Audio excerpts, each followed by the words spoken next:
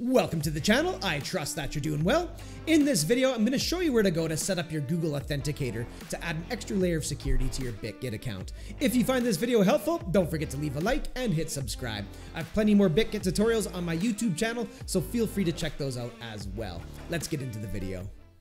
To add Google Authenticator as an extra layer of security to your account, just simply come up here to the top right hand side of the screen and hover over your profile icon. From this drop down menu, click on Security Settings. Here on the Security Settings page, you'll find Google Authenticator right here. Come on over here and click on Settings. And if you haven't already downloaded Google Authenticator, you can get it from the Apple App Store as well as the Google Play Store.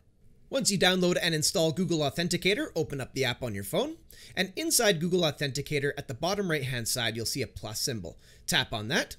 Then you'll see two options, scan a QR code or enter a setup key. The easiest way is just to tap on Scan QR Code.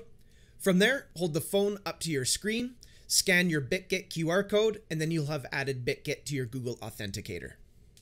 Or you can manually type in the key code located next to your QR code.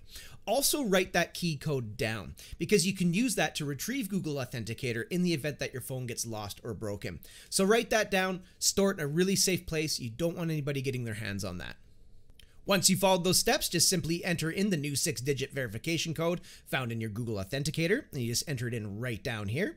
Once that's complete, click on Submit. As easy as that. And there you have it. If you found this video helpful, don't forget to leave a like and hit subscribe. Feel free to check out some of my other Bitget tutorials, which will be on my YouTube channel in the playlist, and I'll link a couple of them down below for you as well. Thanks so much for popping by to check out this video. Looking forward to seeing you in the next one. And until I do, have yourself a powerful day.